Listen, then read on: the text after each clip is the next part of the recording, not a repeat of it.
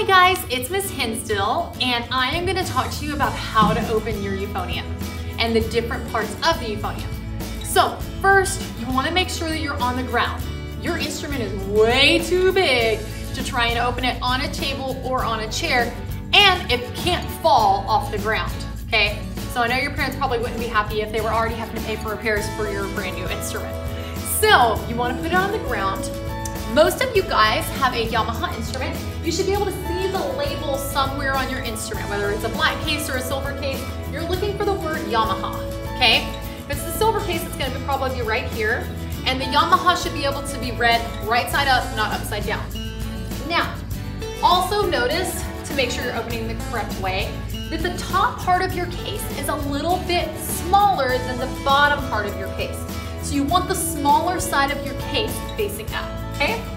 So, before we open it, I want us to sing like angels because you guys have worked so hard to get to this moment, okay?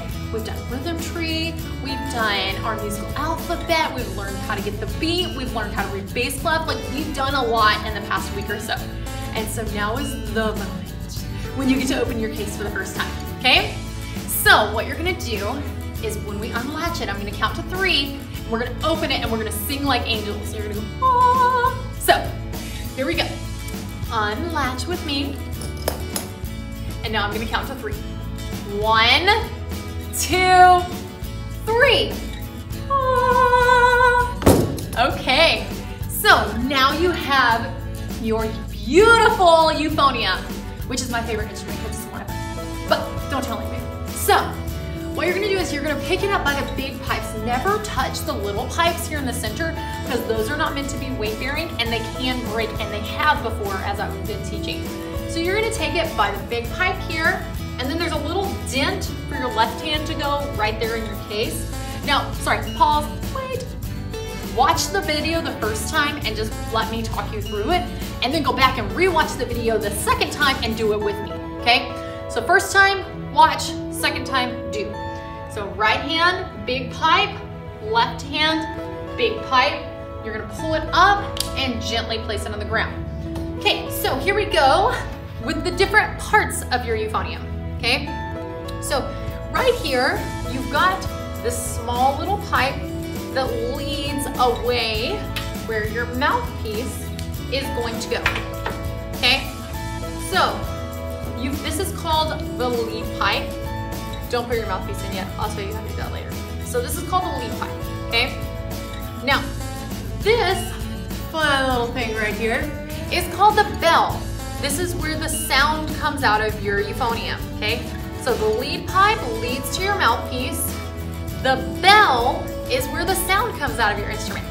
And then you have your valves, okay? So then you've got first valve here, second valve, third valve, and fourth valve. So it goes from closest to you to farthest away. So you've got 1, 2, 3, and 4. And you always want to hold those valves with a C-shaped hand, a round shape. You never want to drop your elbow and bring that down. So you've got hands up here on top of your valves.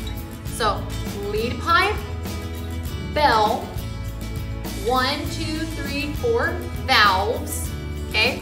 And then this front part here, you've got tuning slides, okay? This biggest one on the bottom, that's gonna be your main tuning slide. And so you can pull it, and you want it to be open at least 1/4 of an inch on like, woo, on all of them. And so before you get your instrument out to play every time, you kind of want to pull these guys out. You need some grease on some of these, and so that's why not all of them require pulling. We'll talk about maintenance later. So pull them all out about 1/4 of an inch, and then when you're done, you want to push them back in, okay? So tuning slides, main tuning slide. So far, lead pipe, bell, valves, tuning slides, and main tuning slide. The last thing that we're gonna talk about is your water key, okay, which is this thing right here, okay? Now if you're like, water key? Yes, water key. Basically, what happens is as you play your instrument, condensation collects on the inside of the instrument. Now, you probably remember that word from like your 5th grade science class. And so if you don't remember what condensation is is it's when something cold gets around something hot, okay? And so think about this. If you ever put like a cup with ice in it and then it gets water around the outside, that's condensation because the cup is cold, the air around it is warm, okay? And then, or if you put something in the microwave that's cold, you've left the lid on top, and then it gets water on it whenever you pull it out of the microwave, that's because something cold got in touch with something hot and created condensation. Well, right now, you can probably feel that your instrument is cold to the touch. But obviously your body temperature is around 98 degrees. So you're putting really warm air inside of a cold instrument. And so condensation, the more warm air that you put inside your instrument, creates more water. And so this gets rid of the water that is created inside your instrument. Okay?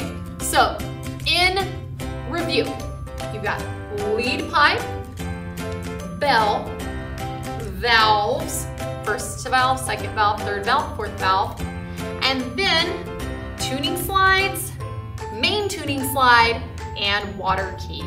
Okay, and that's the parts of your euphonium. So now, as I put my euphonium back into its case, I'm gonna put with the valves face up.